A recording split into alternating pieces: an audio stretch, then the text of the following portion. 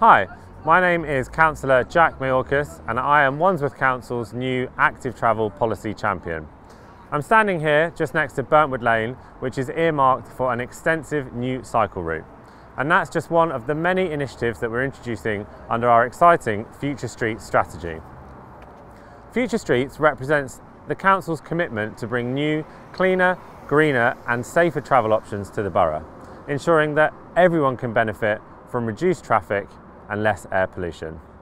Now, we've already launched our innovative new walking and cycling strategy, and as the active travel champion, I am determined to help the Council deliver the ambitious aims that it contains through working with stakeholders and promoting active travel and the many benefits that it brings for our environment, for road safety and for our health.